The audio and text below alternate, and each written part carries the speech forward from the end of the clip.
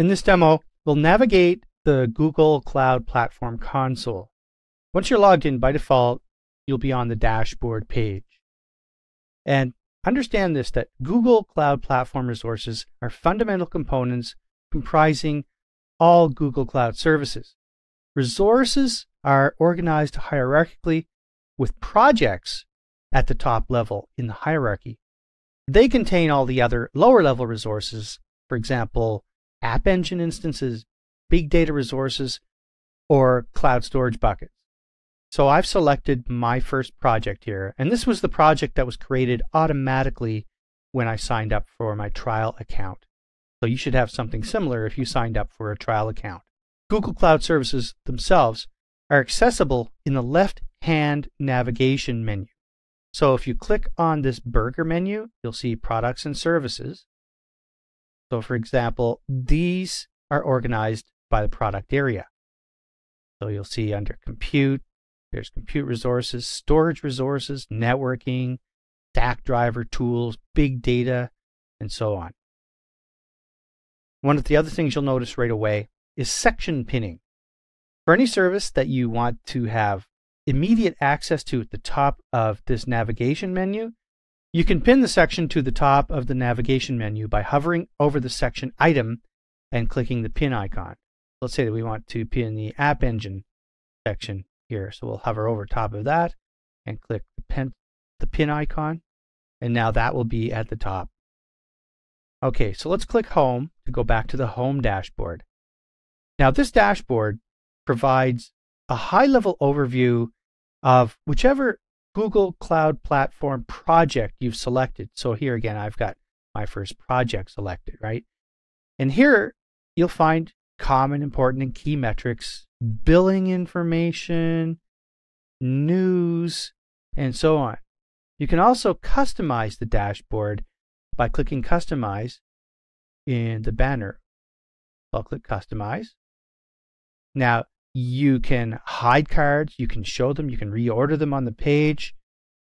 Each card also has custom options accessible from the Overflow menu when hovering over a card.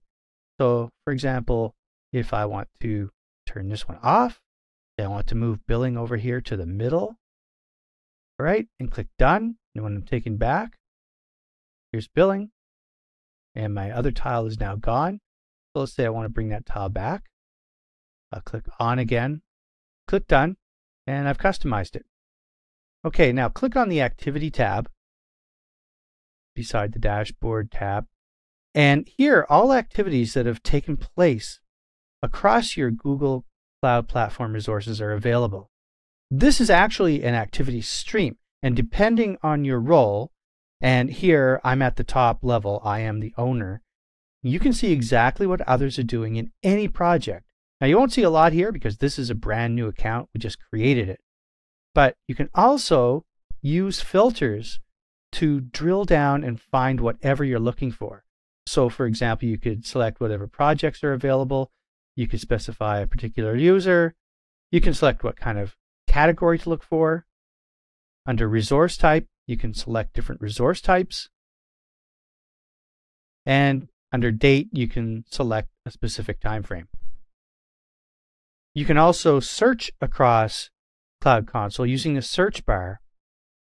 So if you click in the search bar, you can have instant search access to all your Google Cloud Platform products and resources.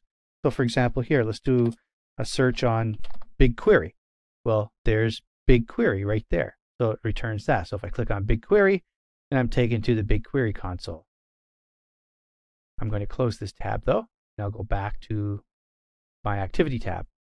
Okay, Google Cloud Identity and Access Management are available from the main menu. So I'll click on the burger menu again here, and I'll click on I Am and Admin.